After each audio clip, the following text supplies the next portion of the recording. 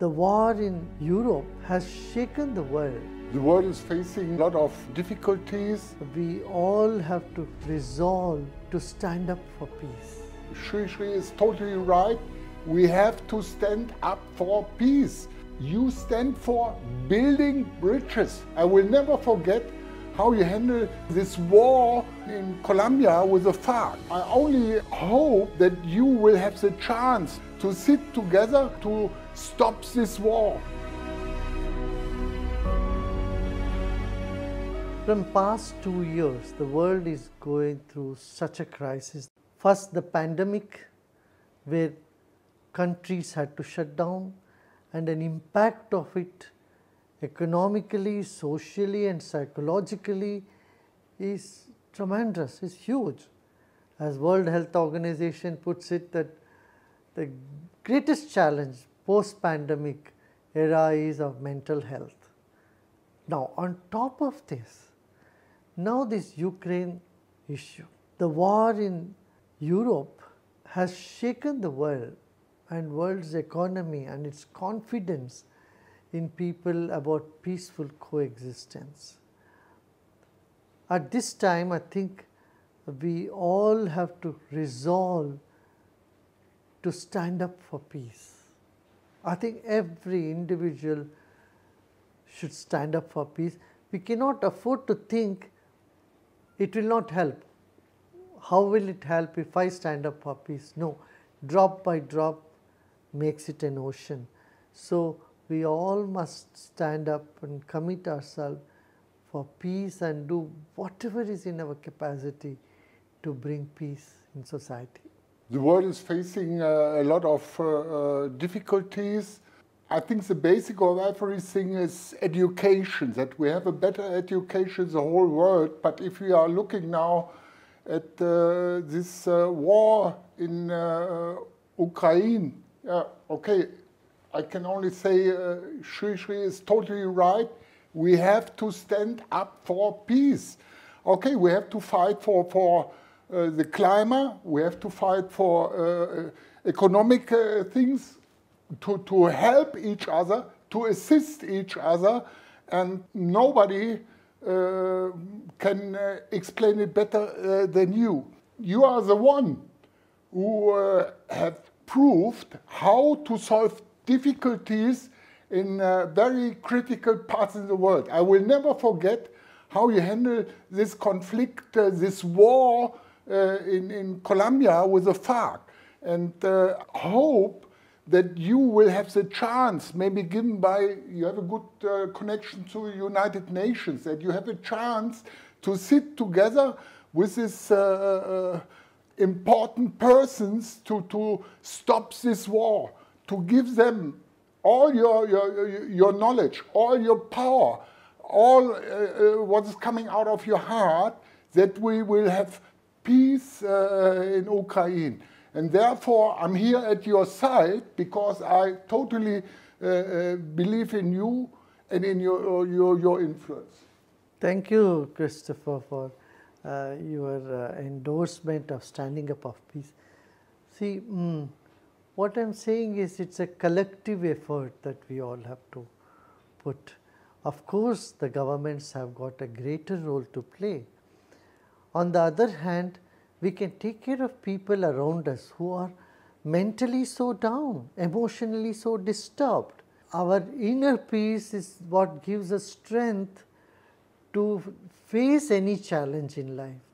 So at this time, we all need a lot of strength to face the challenge, and we can't afford to have our population go down in depression or being sad, thinking the situation is so unsurmountable. So individual peace alone can bring collective peace and peace among the nations. But what I can add, that what I've learned, that some people, and especially personalities like you, can make the difference. They can give an impact on the society, all the things which are including for peace. That means you are the one, for me, who can make the difference, who can influence people. I've been around you when people who were maybe confused or unhappy, they were together with you, suddenly they opened their heart and they started to smile.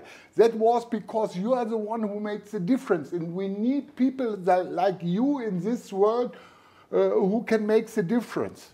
I think all of us have something within us that we can we contribute to society. Like you have inspired so many young people for soccer, and you have been an ideal coach for them, and they all look up to you, and your inspiration has really helped lot of young people in Europe, and the young people today can make a difference. I can see that sports and you have something common. That means we bring joy.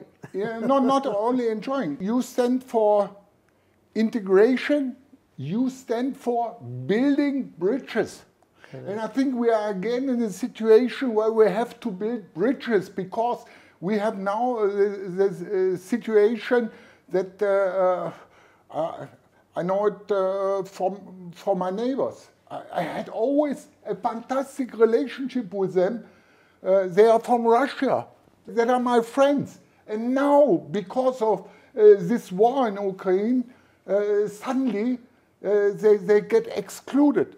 I think we have to stand up even for these people. That's not the Russian people doesn't make all the people this war. There's only a certain group.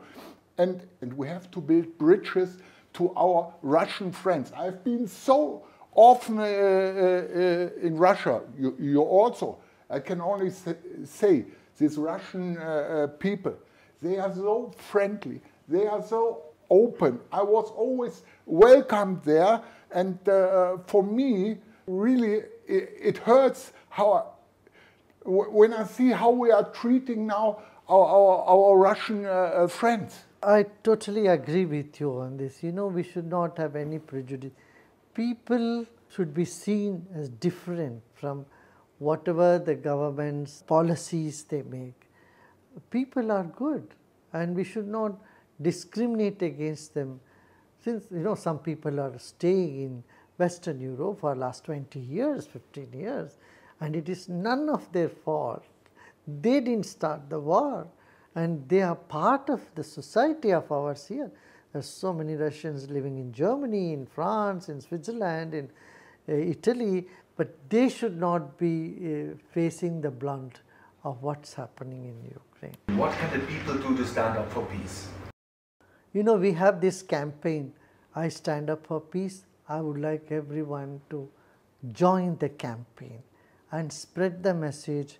As Christopher already said, you know, let's not discriminate against people who are amidst us, number one. Second, let's do all that is possible to take care of people around us. Let's spread positivity, and let's say we are all together for peace.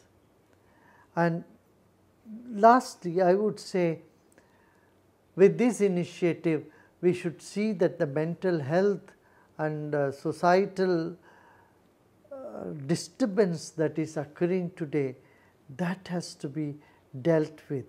And so if we all put our attention and come together and say we stand up for peace, that would kindle hope in all those who feel so hopeless at this point of time. For me, the question is if we can find communication to the decision makers, leaders, or how we can say leaders, to the leaders, yes. And therefore, at the beginning, I said it. You could be, and I pray for it. The one for sure will have an influence on them. You have unbelievable charisma to give them the idea what it means to stand up for peace. I am all willing. See, I am just looking for a chance. Even if I am just an observer in the talks that is going on between the two nations, I would be really happy, because I feel that whenever a situation comes where the talks are or in a point of breakdown, I can intervene and see that at least the talks go on, so they don't reach a dead end at any point. I am, after all, is just a social worker. I am so far away from politics. But here I would need the help of everybody, and collectively we can all do something to bring, as you said, build the bridges. For me, you have the image of a peacemaker. Use 334, stop this war, and then starts communication. Dialogue. Yes, the weapons have to be silent. They have to be closed. We have to speak now to each other, and you are the one who can make the difference, because you have no individual interest, and that's fantastic. I'm all willing for it. Was there a moment in your life, or were there moments where you felt helpless, and what did you do to reconnect to your inner peace? I had a lot of these moments in my life, and I was really down. Then I was putting maybe a lot of energy inside me, but I couldn't change. It even became worse. And then suddenly I met Shri, and he gave me some ideas about cooling down, breathe out, working with meditation, and I can only say this helped me a lot to solve difficulties, and even in as you mentioned it, in situations where you think you're helpless. You are never helpless. No. And this idea of the self-responsibility, of the self-value, that was given by Shri, and I'm very thankful to you that I said several times to you, you have something that's outstanding, that you give this self-confidence to people to help themselves, and they are never helpless, as you said. Yeah, breathing techniques help in a very big way, because our emotions, our mind is all connected to the breath. And along with that, a few minutes of quietness, meditation, will definitely take us a long way. I'm adding more and more moments of happiness to my life, and one of the biggest moments is if I'm together with you. But what I have to ask you, Shri, is when you start playing football.